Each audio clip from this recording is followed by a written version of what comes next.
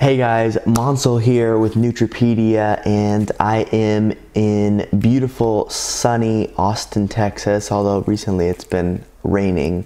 And I wanted to give you guys an update on some nootropics. I know I've been relatively lax on producing videos lately, and I've been tinkering with some stuff that I'm excited about and I want to share with you. And specifically, it's around nicotine. So guys, I know there are tons of stereotypes about nicotine, and growing up in America especially, it is easy to be essentially brainwashed, for the lack of a better word, with the idea that nicotine is bad, that it is addictive, it is harmful, it is all of these bad things.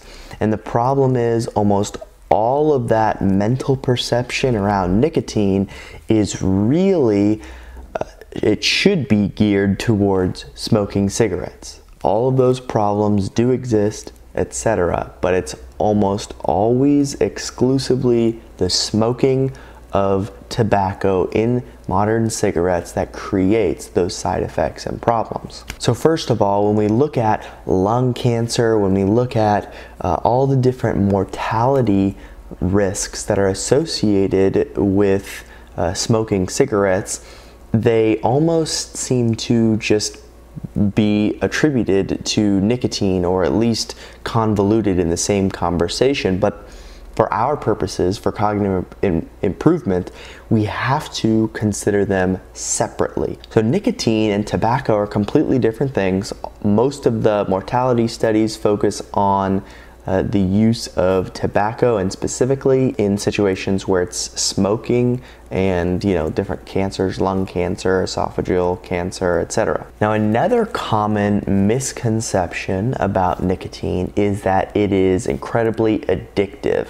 And that's why when you smoke cigarettes, it's really hard to quit smoking. When people are, using cigarettes, they go to nicotine gum or the patch as a way of weaning themselves off of the nicotine from the cigarettes. But again, looking at the scientific literature shows that this is not really the case. There's about 8 different studies that all show nicotine by itself is not really all that addictive. The problem is when you combine nicotine with an MAOI. An MAOI is a monoamine oxidase inhibitor, which is present in the tobacco. So tobacco has this MAOI combined with nicotine, which can be addictive. However, the nicotine by itself does not seem to have the same addiction potential. So it's, again, something you have to separate the tobacco from this one specific psychoactive substance, the nicotine. Now, just as a disclaimer, that doesn't mean nicotine is not addictive. It's a stimulant, and so it can be addictive, and especially for people who have an addictive personality. But from a scientific perspective, it is true that these are separate. Tobacco has both MAOI and nicotine, making it addictive, whereas nicotine by itself is not addictive. Now, if you want a reason for this, you might consider tobacco utilizing certain compounds as a way of propagating their species. It just so happens that combining these alkaloids in a way makes it addictive and makes people more likely to grow it and cultivate it. So it's almost an evolutionary advantage for the tobacco plant to be producing this MAOI and nicotine at the same time, because look what it's done for humans, and we decide to grow it everywhere.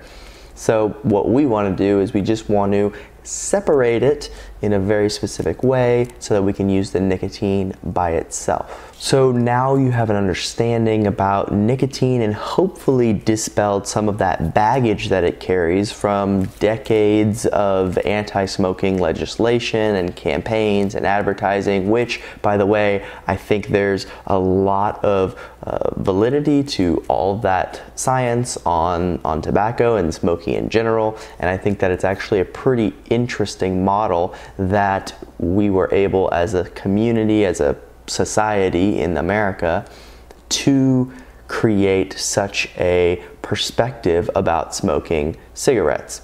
That being said, we've conflated it with nicotine, and that's just not true. Now, the number one benefit of using nicotine is purely the stimulation that comes from it. It is a stimulant. It improves focus and concentration, and in fact, there's numerous studies that show it can actually reduce the symptoms of ADHD. Now, what I found most interesting was the studies on focus and concentration with nicotine often center around this term wakefulness, which is a term that is used with modafinil and adrafinil, other modafinil class drugs. And wakefulness is typically, I had considered it only a product of the modafinil class, but it seems that the scientific literature focuses on that subject as well for nicotine. Now, from personal experience, I have found stimulation to be at that magnitude, and in fact, I have, felt even today. I took some nicotine today. A lot of the stimulatory effects before making this video.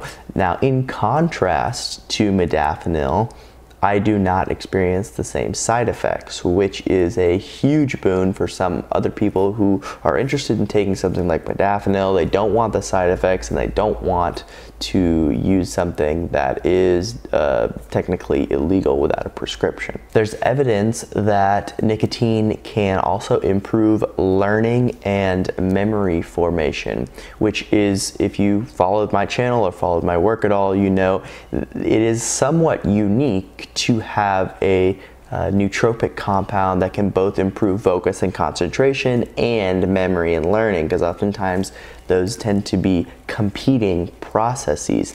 Now, when improving memory and learning ability with nicotine, there's a few different studies, one of which was done on IQ levels and IQ scores, which is quite surprising because IQ is generally known to be one of those markers that doesn't change much, doesn't fluctuate much on a population basis. So that was one interesting study. There's others with working memory and things like that. But generally speaking, nicotine is a way of improving memory. And what I find most interesting about this is it's actually a cholinergic drug, which would make sense for the memory and learning benefits. Cholinergic system is a system associated with the neurotransmitter acetylcholine. It is heavily involved with learning and memory formation, and it's the same family as the racetam family, for example. Now, nicotine is a cholinergic drug despite the stimulatory properties, which makes it very unique because it's working on a completely different pathway than many of the other stimulants that you might be using, whether it's caffeine or modafinil or Adderall, whatever the case may be. Traditional stimulants are almost always dopamine based, whereas nicotine is cholinergic. Now, I do want to take a brief aside to mention a few side effects. Because it is stimulatory, because it is a powerful nootropic, there are side effects, especially for people who may be struggling with high blood pressure.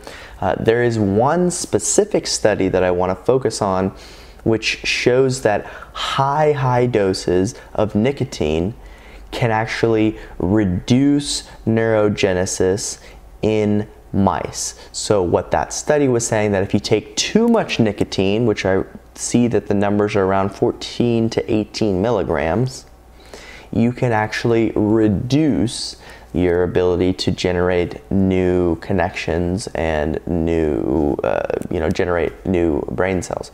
So this, there's a dose-dependent relationship, but that specific study, it focused on high doses of nicotine, and it forgot to mention the fact that caffeine does something similar. At high doses, caffeine can actually cause the same issue. So it's almost mirror images of each other, and nothing to be seriously concerned about. Although taking a high dose, there'll be all kinds of other concerns, and you'll probably feel miserable before you get to a dose that's harming your cognitive performance. So guys, how do you get started if you want to use nicotine?